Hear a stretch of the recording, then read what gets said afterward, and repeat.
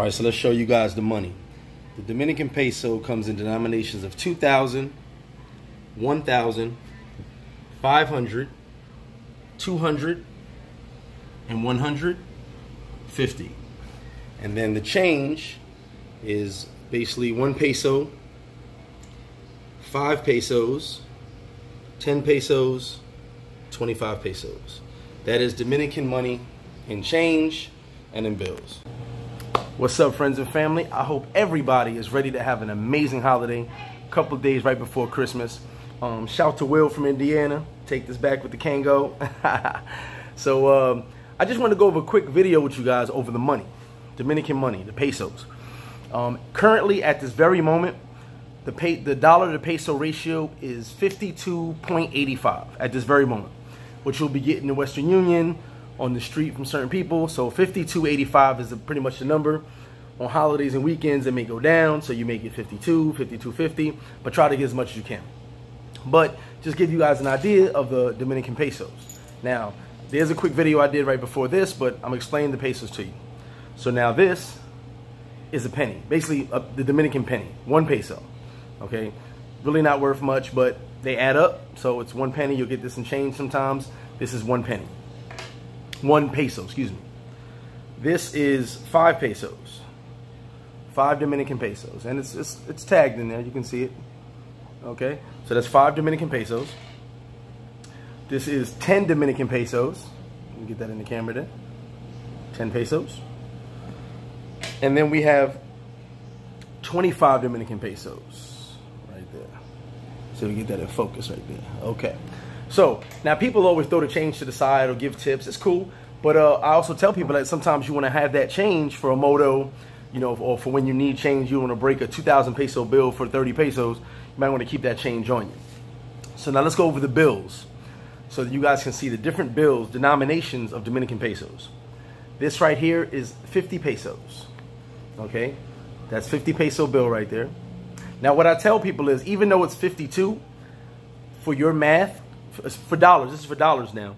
For your math, I tell everybody, use 50 as a dollar. Yes, it is 52, but to make it easy on your brain, 50 is a dollar. That's how I do it. I round it off. Every dollar is 50 pesos. So this is 50.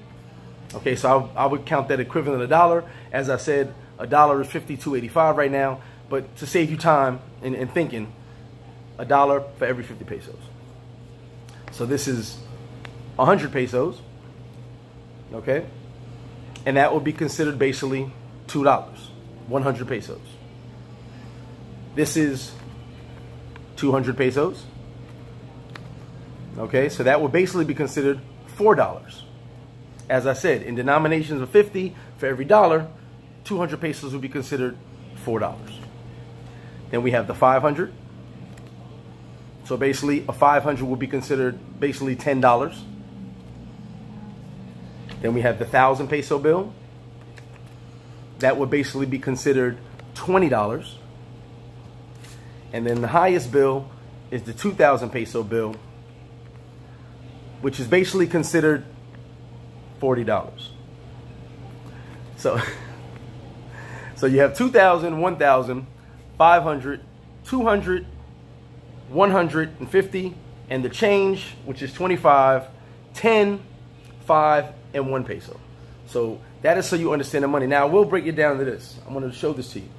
This is a blue and a green, right? But the problem with this is, if you're out on a night of drinking, if you're out having a good time, a lot of clubs, the lights are really, really dark.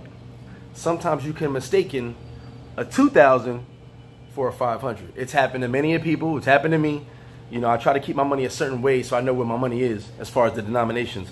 I put the lower numbers outside, and I fold it in the bigger bills inside. So when I know I'm going to the middle, that's where the bigger bills are, so I know what I'm doing. But sometimes the club can be really, really dark in certain places, and you can mistaken a 2,000 for a 500. So just be careful with that one. Now the one bill that is almost exactly the same is the 1,000 and the 200. You see the color similarities right there? The only way you can really tell the difference is the 200 has faces on it. The 1,000 does not have any faces on it.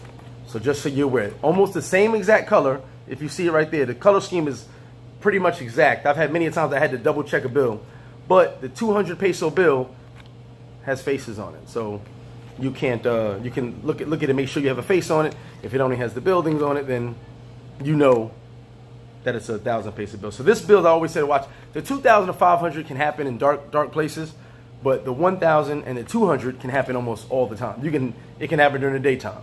You can think you're giving a 200, and it's actually 1,000. So just be careful of that. I don't know why they have the colors so similar. They're almost exactly the same, but be careful with the 200 and the 1,000 peso bill.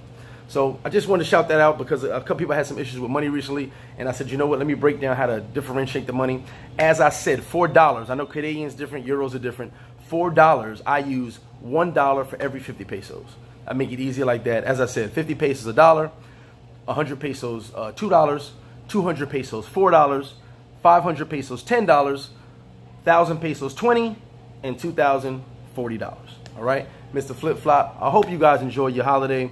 If you're in town, come holler at me. You guys have a very safe and Merry Christmas. Happy Hanukkah to my Jewish friends.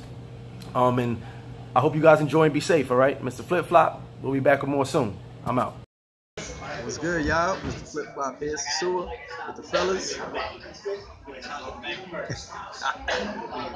Everybody come and see Flip Flop at the restaurant. Really good food, awesome wings. You won't be disappointed. That's right, it's fact. Yes, sir. Flip Flop, we got the best wings in town.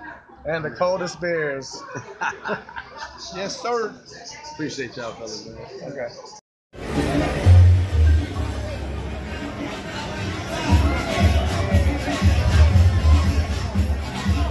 See that right there? Oh, nice.